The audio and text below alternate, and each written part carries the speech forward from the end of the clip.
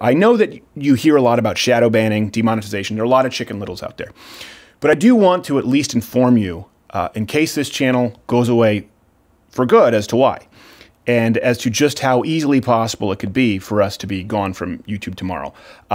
We've received what could potentially be 3 hard strikes. We have a screenshot here for one parody video, the Dr. Trump music video that we did, in the span of a week. And unless we come to terms with YouTube and the corporate overlords, YouTube rules say that 3 strikes gets your channel removed. Now, I want to be clear, I'm not exactly sure in this instance if it counts as 3 strikes or just 1, since we used this same video 3 times in a commercial break. We have half Asian lawyer Bill Richmond attempting to establish communication with them. I don't know exactly. Hopefully we can work it out. I want to make clear here, this is completely a parody under the umbrella of fair use. We have some B-roll here where we can show you where we actually created the track from the ground up. We have a project file that you guys can see. We went and we created this entire music video from scratch. This wasn't just, we didn't just take a karaoke track. And by the way, it has to be comparable enough to the original to be a parody. There are channels that subsist on parodies alone. And right here, you can actually see an example of Jimmy Fallon did a Bernie parody, Old Town Road, side by side with ours. Look, they have a $30 million operating budget, and ours is You, Mug Club. So I want to be clear, this might not be an exact example of an instance here of anti-conservative bias, okay? But when you pair it with disproportional targeting of the rest of our content for being, quote, what they term now on the border, and the issues with notifications that have been happening, the demonetization specifically targeting our opinions as unpopular speech, at least in Silicon Valley, when you take this, the culmination, it renders us unable to create a show for you, and if it keeps going this way, the channel will cease to exist. Now, what we do here is very different, as is our relationship with corporate censorship. Take for example, let me give you an example, a pure comedy channel out there that only does the occasional parody. Yeah, you know, this kind of thing would hurt them, it would suck, wouldn't be debilitating. Take more conservative leaning channels that maybe they've seen some radical demonetization based on a point of view. We know that happens quite a bit, but one that doesn't do comedy. It'd be hard, but they can find other ways to generate revenue. Let's think of a channel that has 50 million subscribers and they find out that their notifications like ours are broken, or that YouTube changed an algorithm to throttle their organic search views or related content views. It would suck, not be crippling. But we experience all of that, and we experience it daily. And even more, the rules keep changing. YouTube claims that there isn't an anti-conservative bias, that they want to have conservatives on the platform, but that they want to encourage a healthy discussion. Okay, I want to take that at face value. But they demonetize and restrict the Change My Mind videos.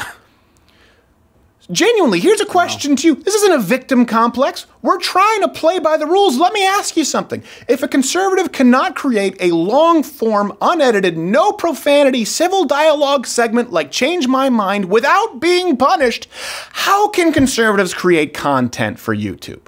What content could possibly be acceptable? I'm trying to figure it out. And it's been a tiring week. And this is why Mug Club is more important than ever. You can join up at louderwithcrowder.com/mugclub, support the show. You get access to the full daily show, not broadcast on YouTube. You get this wonderful, girthy, hand-etched mug and the entire Blaze TV catalog and lineup. And it'll allow us to continue to create this kind of content regardless of monetization on YouTube. And equally important, it allows us to fight legally to change these draconian rules, which hurt not just us and not just conservatives, but independent creators. And it's also what allows us to continue to change people's minds on YouTube by allowing us to throw caution to the wind on monetization and uploading anyway. We don't care if we're monetized or not, because we're monetized by you. That's how we have a parody that's better than a $30 million operating budget. No offense to Jimmy Fallon, but that sucked. And right now, by the way, for the next 24 hours, we're offering $20 off to anyone who joins. Just enter in the promo code at louderwithcrowder.com/mugclub. The promo code, I think, is 20 for everyone. Number 20 for everyone. Or, and listen, this is the alternative. You don't join up. This show, as you know it, we'd no longer be able to produce it.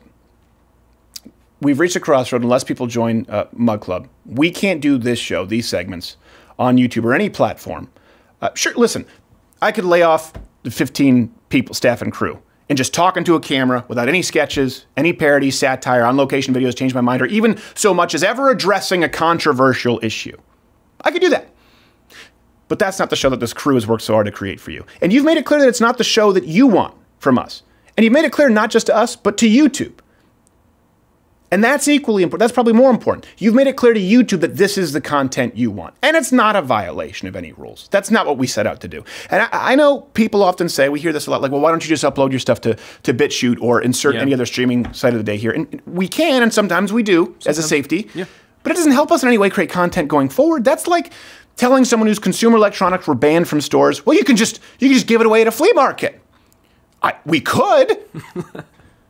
The only way this continues, well, right now we're standing on the barrel of 3 potential copyright strikes. Hopefully Half Asian Lawyer does what Half Asian Lawyer does. But you can help by joining up at Mug Club. We created it deliberately, by the way, to not be a Patreon or PayPal or GoFundMe. A lot of people have said, well, why don't you do Patreon? Or, you know, when all of the conservatives were doing that, we pointed out, it's just rattling a tin cup on another big tech platform, and they can give you the boot. And as we've seen, now they are giving many conservative voices the shaft. Mug Club is something that we created to be completely independent, totally immune to the censorship, and I'll say it, deceptive trade practices that you see from big tech. We've partnered with dozens of other conservative voices so that we can hopefully make it financially viable for decades to come. I know some of you have been on the fence, and $7 a month is not nothing. I get it. But also, it's been a worrisome time for everyone involved here at this show. When you wake up and find out, oh crap, 3 hard strikes, our channel could be gone within 10 days. Yeah. And it's particularly accelerated in recent months after the Oscars live stream. And you know what? We all know here, we've all accepted that it's going to get worse. I promise you this. You join up at Mug Club, you support us, we, all of us here, will continue to create content for as long as humanly possible and continue to fight these rules and the oppressive corporate overlords until our coffers are completely empty. For years, this channel's been up for years. We've done it exclusively because of you. And going forward, we can't do it without you. Hey there, if you like this video, this is the part where I would usually tell you to subscribe, but I can't do it anymore. I'm going to tell you to subscribe, and then YouTube is going to decide that we can't reach you even though you subscribe to this channel, and then I'll say hit the notification bell, and then the notification bell won't even be there anymore. I don't know what to say.